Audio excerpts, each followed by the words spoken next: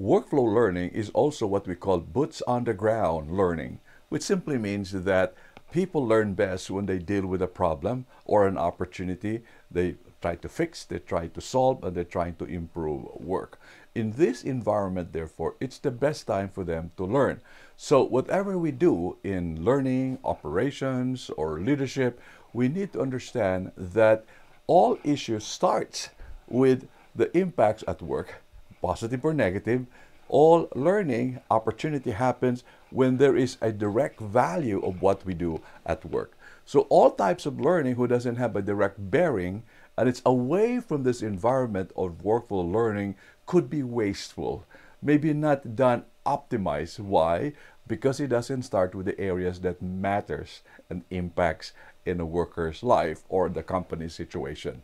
So join us and reflect in the workshop, Workflow Learning.